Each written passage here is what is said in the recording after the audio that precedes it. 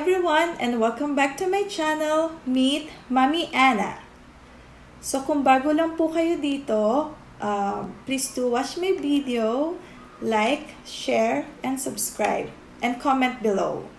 So ang mga content po ng video ko is all about family, cooking tips, health tips, entertainment, travel, ayan. Since bawal-bawal mo na mag-travel, wala pa po akong ma-share na travel video. Siguro pag naging okay na po yung lahat. Ayan. In today's video, we'll be doing what's in my bag challenge. So let's get started. So I'll be showing you my Michael Kors bag. There. I bought it 2 years ago from my friend Malu. She's selling lots of bags. Meron siyang mga Louis Vuitton, Kate Spade, Michael Kors, Coach. Ayan, meron din po siyang Facebook page. So if you wanna check it out, ilalagay ko po yung description link niya below. So we're gonna start. What's really in my bag? Ayan. So this is just a personal bag. Since pag nagta-travel kami, meron po kami naka-separate na bag para sa mga gamit namin. So ito po, this is just my personal. So what's really inside of it? I'll show you. Okay, let's start. Pabango, fragrance mist.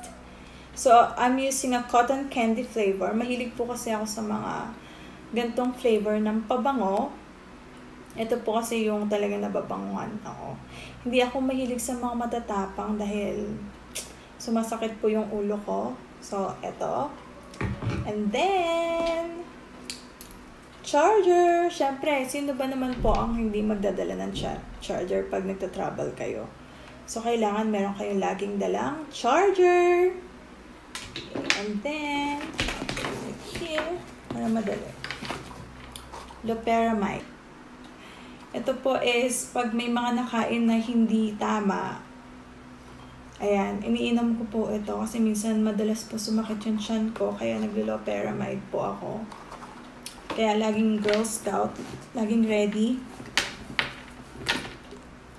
Hand sanitizer. Panahon na to, kailangan po natin ng hand sanitizer. Siyempre, protection din po ito sa virus. Actually, before pa naman nagdadala kami ng ganito. And then, my shades. Ayan.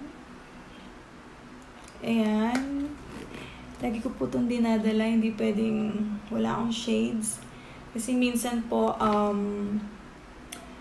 yung sikat ng araw is nakatapat sa'yo. Ang sakit sa mata talaga. As in, kailangan mo naka-shades. Ayan. Okay, and for dry mouth, I use moisturizing spray. I use this after I eat. It has a gentle mint flavor.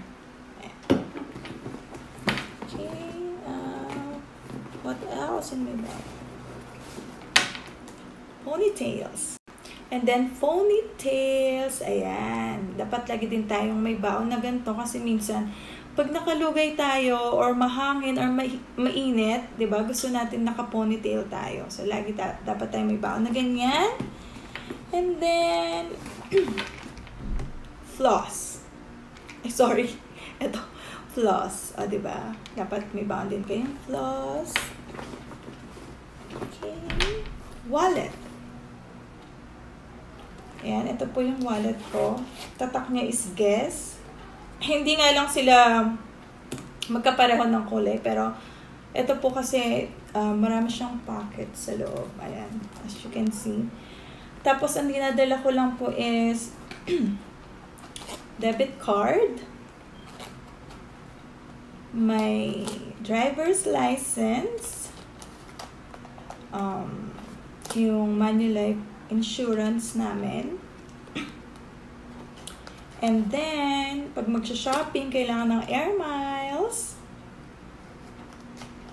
And then, meron din ako ditong mga, ayan, guest card. Mahilig po kasi ako mamili sa guest. Ayan. Okay. And then,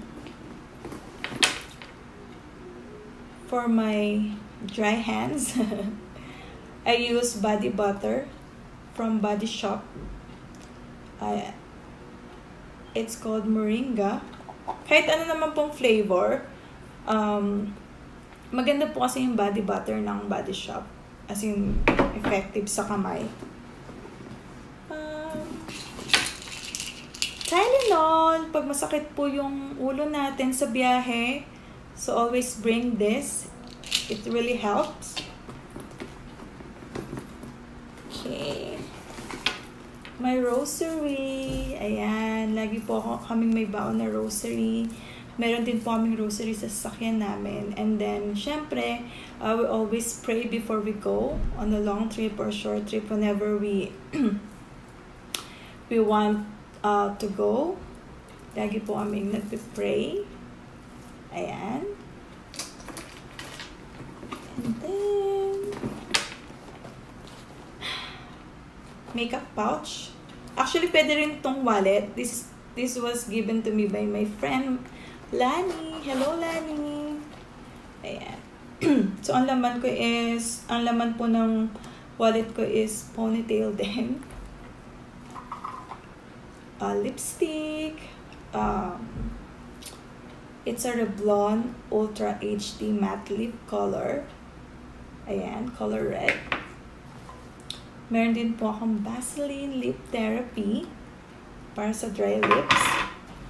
And then, meron din po akong dinadalang eyelash glue. Kasi minsan po nag-eyelashes ako. And syempre nakatakot kung matanggal siya.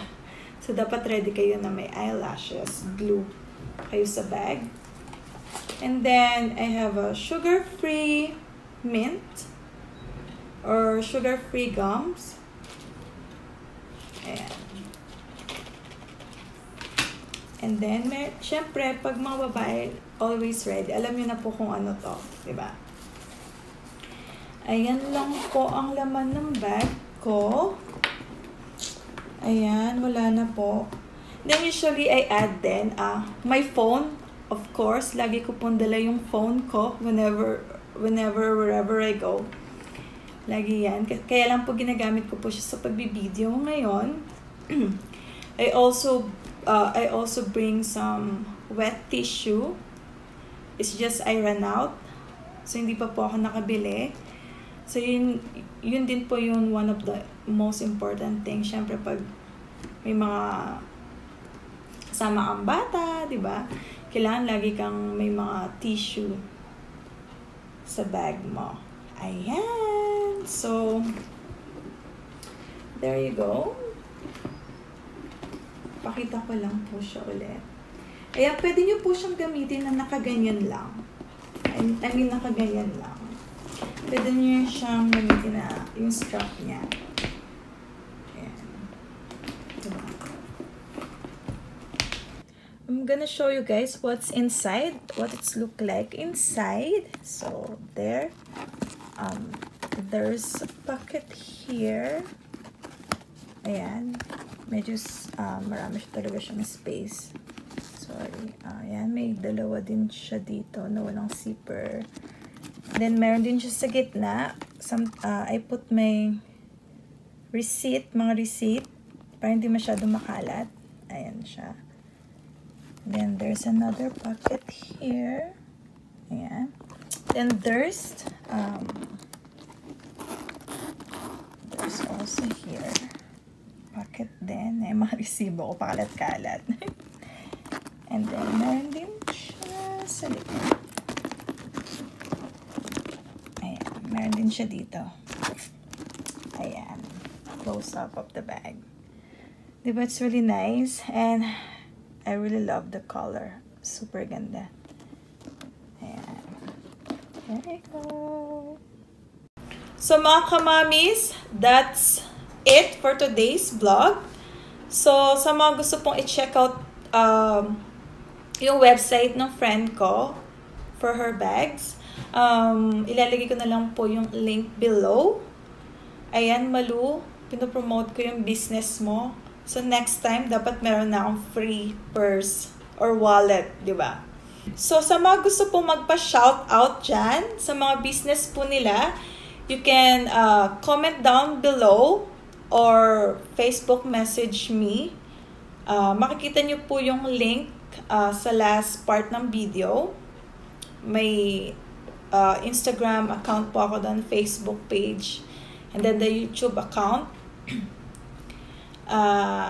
If you want my help, I can help you ma-promote po yung business nila. So, thank you guys for watching. Until our next video, please do subscribe to my channel and see you guys next time. God bless everyone.